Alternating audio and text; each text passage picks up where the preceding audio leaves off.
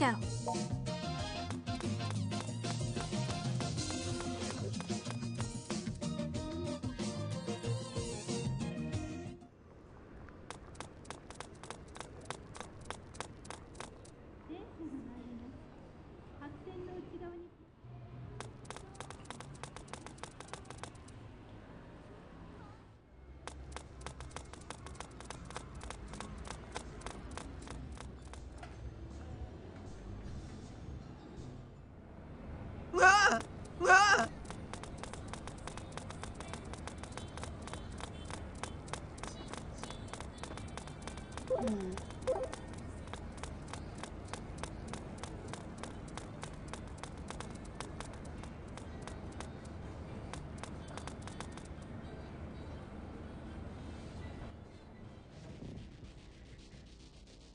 So, you didn't back down after all. You deserve a slow clap for that. What brought you here, then? Resignation to your fate, or delusional confidence? You synthesters are a blight on this town.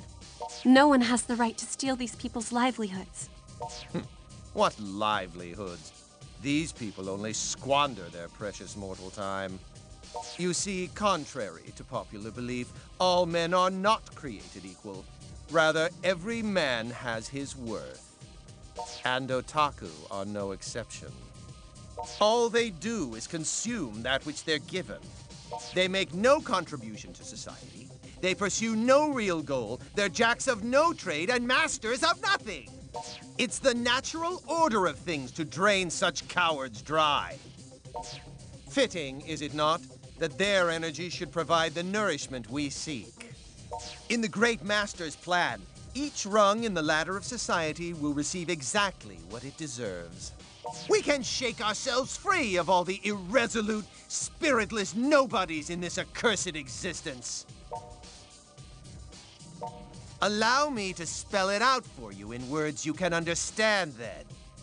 You pathetic otaku aren't needed.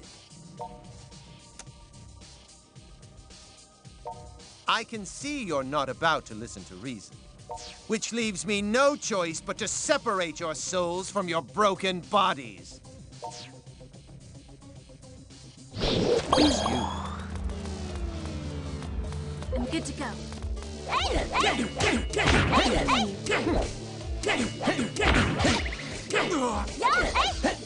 Are you?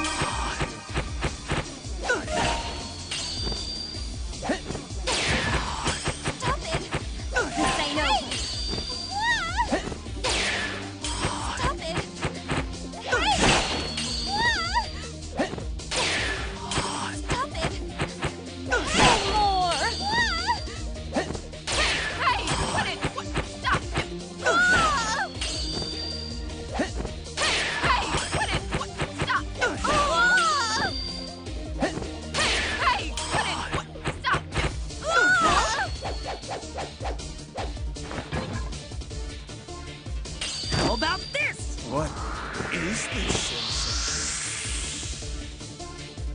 Unprepared? Don't think this thing is one,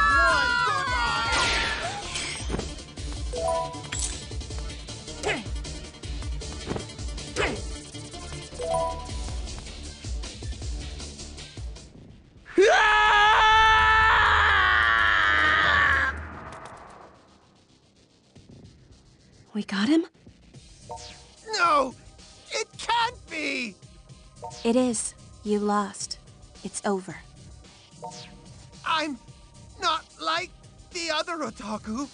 I put everything, my life itself, on the line. I was going to make this a haven of chosen otaku. Only the finest specimens.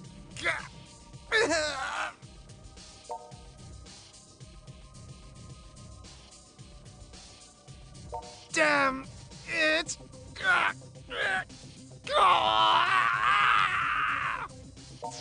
Was I wrong? Was I not defending this town's righteousness? If not, then everything I've done is... No! No! You're no longer a synthester. And until your wounds heal naturally, you'd do well to stay away from this town you love so much. But once you've reverted into an ordinary otaku, I look forward to meeting you again on the streets of Akihabara.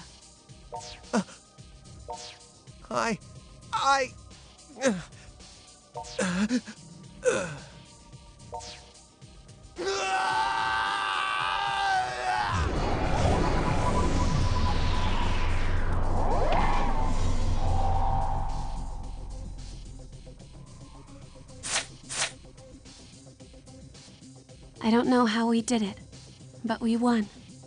And I'm very glad you're all right. Show yourself. You cannot hide from me.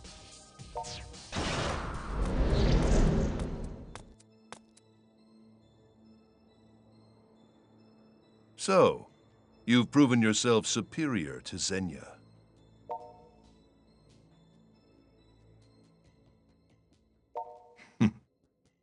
Such a contradiction is man.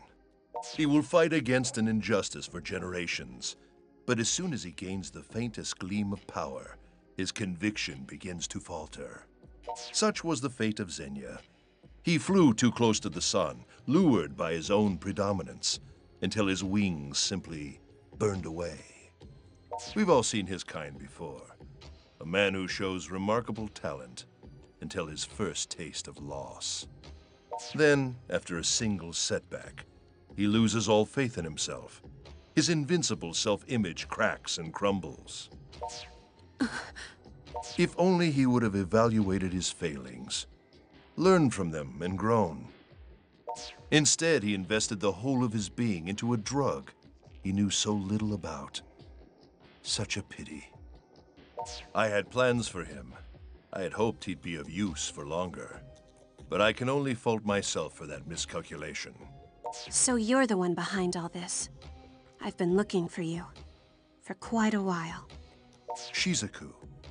After Ren left, I never imagined you, too, would abandon the Night Eater village. We agreed to let no harm befall the humans.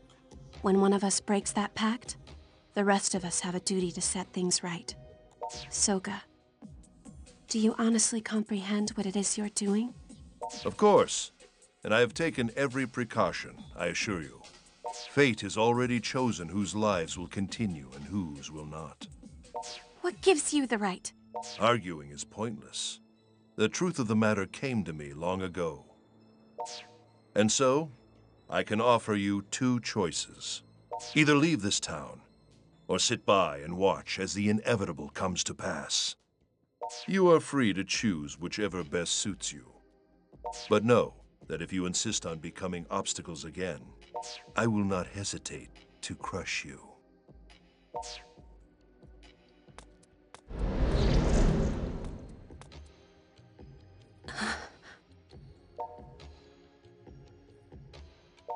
His name is Soga Kagutsuki.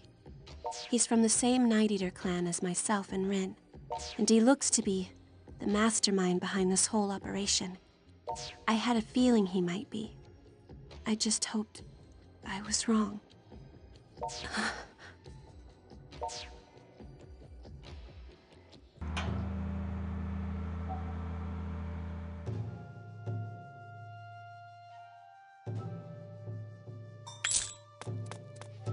Oh.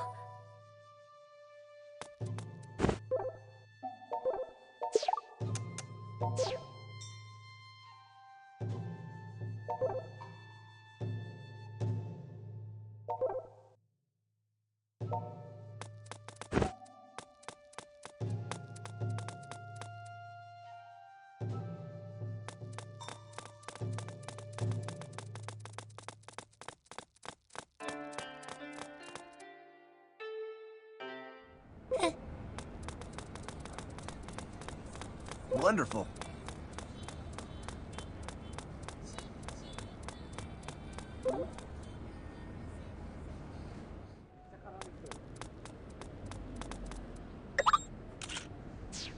Woohoo! We fight.